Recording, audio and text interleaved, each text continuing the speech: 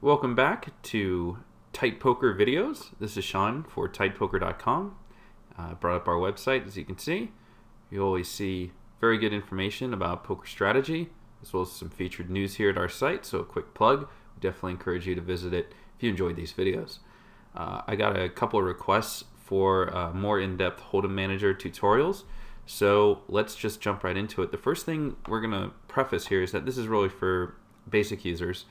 And maybe we'll go into a more advanced Holdem Manager tutorial later, but I just want to focus maybe 20 minutes on some of the basics and what you should be doing. So the first thing you should be doing is you should be updating your Holdem Manager regularly. Holdem Manager comes out with patches, and this will account for some of the updates that most of the major poker sites will bring out. So if you have an old version, you might be encountering a bug that you may not even be aware of, and you might think, well, this is some sort of problem with the program, but it's already been fixed. So the first thing you're going to want to do is go to the Holdem Manager forum. And it's holdemmanager.net/forum. And what you're going to want to do is go down to releases, and you'll see the latest one is 1.0941. So we'll go to releases, and we'll click on this link right here. And it says we're launching the 1.09 beta here. And this is, you can tell it's the beta version because it has the hem beta update.exe. So just click on that, and we're going to want to save this file. Shouldn't take too long to update. We're just going to go ahead and double click on that and hit, it says open executable file, hit OK. And we're going to run. And you'll get this message. This program will update. Do you want to continue? Of course. And then the cool thing is that they actually tell you, okay, well, what's been in all the updates. So if you see you've got like, 30, 1.09 beta 30, well, then you can look up and see all these different fixes that have occurred. And sometimes it's brand new features that have been entered into the program for free. So just hit next a bunch of times. Make sure that this is indeed the folder that you have Holdem Manager installed into. And once you're done, you'll see this operation successful message, and you can hit close. Thank you. And now you've updated Holdem Manager. So that's a really key thing. You should be doing that at least every 2 weeks. I do it like at least once a week because there usually is a beta update once a week, sometimes 2 times. So let's get into Holdem Manager. So here we are in Holdem Manager. And you can see that I actually have the Holdem and Omaha Manager Professional installed. And then you'll see your version, 1.09 beta 41. So that's where you're going to be able to tell what version you have. So you'll need to know if you need to upgrade or not. If you need to update your auto folders, so this is, let's say you add a poker room, you decide you want to play on Bodog or whatever, just something kind of random outside of the 2 major ones that everyone plays on.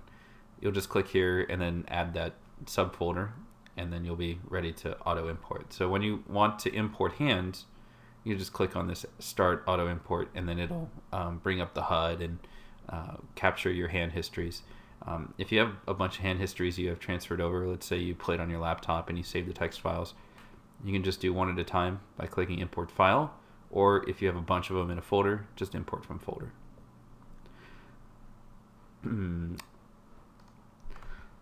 So let's talk about the HUD. I know a lot of people are very intimidated by that, and you're going to need to know what a HUD can do for you. And you start out super simple at first, and then as you move up in stakes, I'm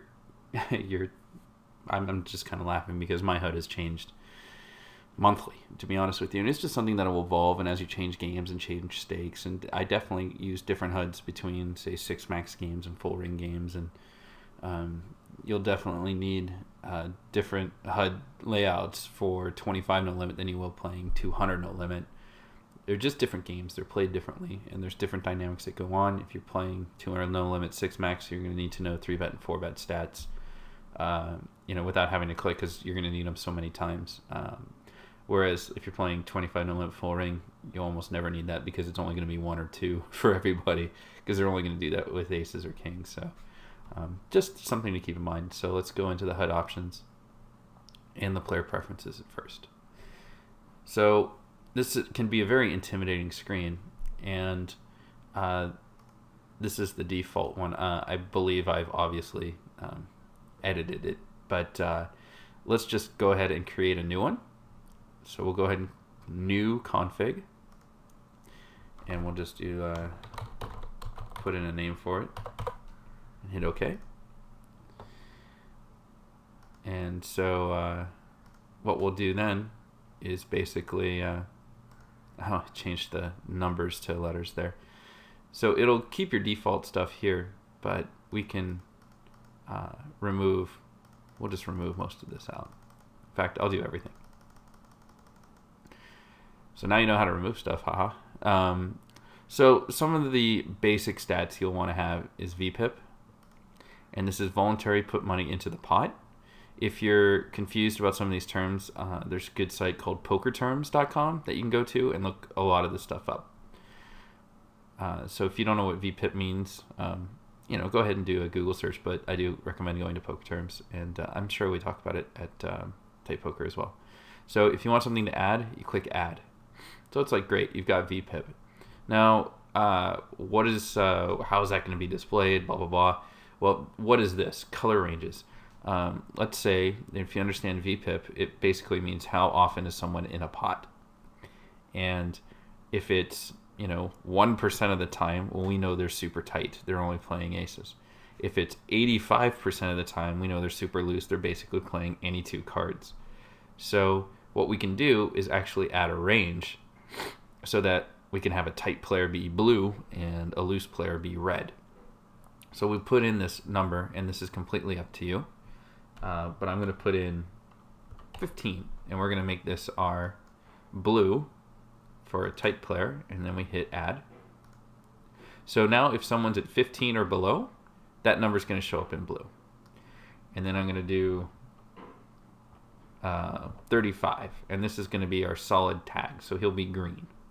So we'll pick green, hit Add. And then someone under 99 will be a maniac, and we'll make him red. And we'll hit Add. Now, I just pulled these numbers out of the air. These aren't, you shouldn't be necessarily for you.